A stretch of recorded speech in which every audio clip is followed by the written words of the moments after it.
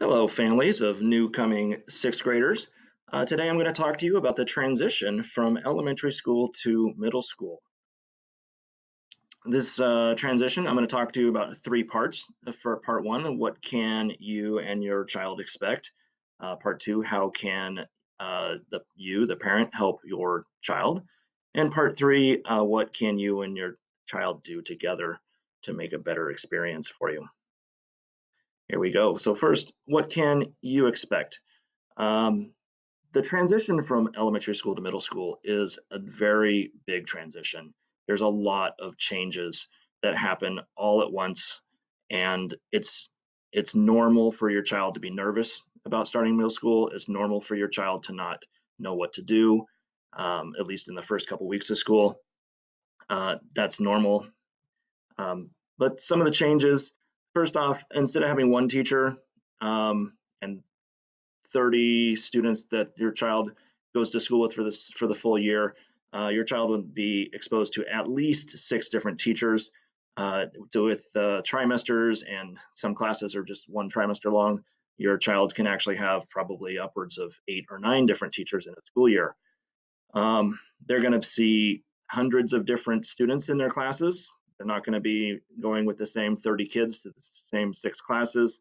Uh, each teacher has different expectations for behavior, for work, for turning in work, for tests. There's all sorts of lots of things your child's going to have to learn, and it's times six instead of times one.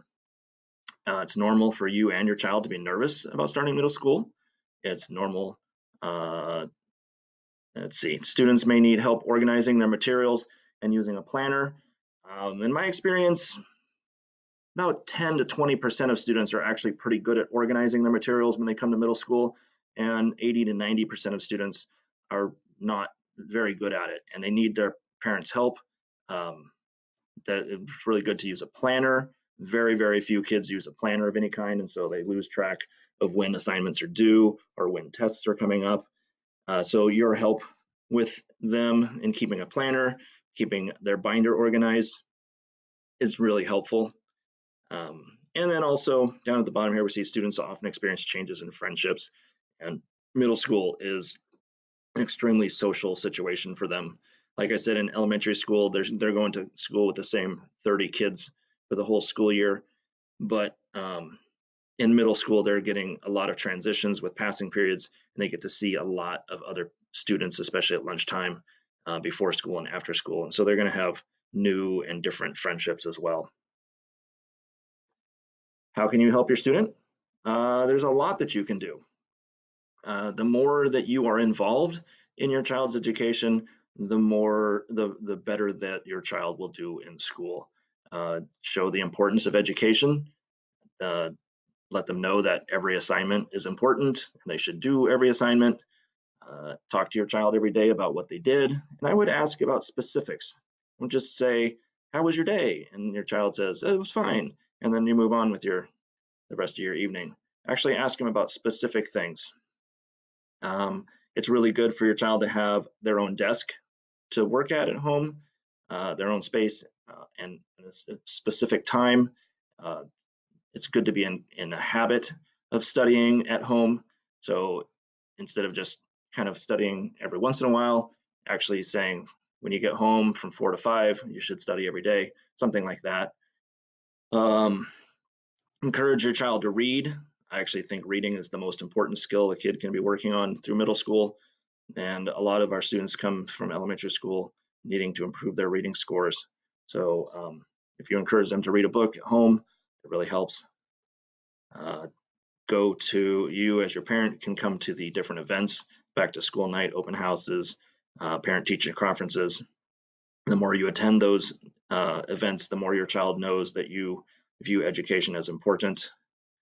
Um, Help your child to be their own advocate. This is difficult. This is a difficult thing to do because um, students have to learn to advocate for themselves. It's not as important in sixth grade because we understand that students haven't really learned that skill yet.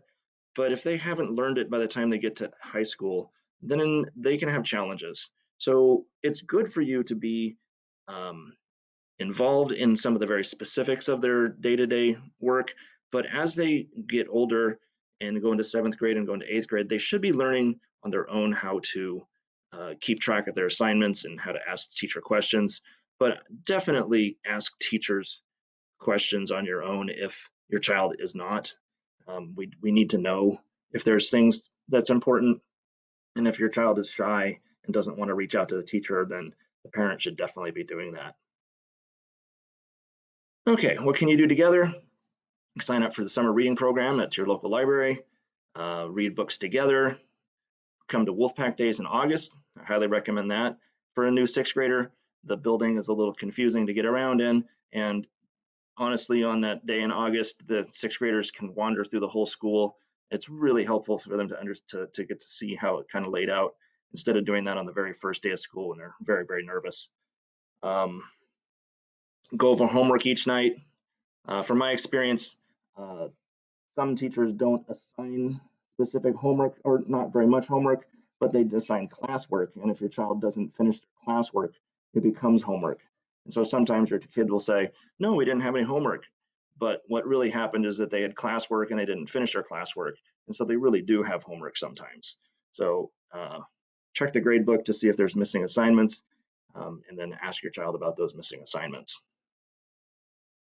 So research shows that when parents are involved, students have higher grades, students have better attendance, better motivation, better self-esteem. I actually think parental involvement is the biggest factor in student success. Teachers are important, but parents are more important in the education of their child. So you can see the list here of all the things that are better when students have parents that are involved. One other thing besides academics, Risdon has after school activities. There's a lot of clubs, there's sports, there's the play, there's lots of things that your child can get involved in. And I would encourage your child to get involved in any of those that they can. There are a couple of sports that are not cut, like wrestling and track. So even if your child is not the best at, say, football or basketball, they can still make some of those other sports that they don't get cut from. And there's also things for parents, the PTA, attending the events after school, things like that.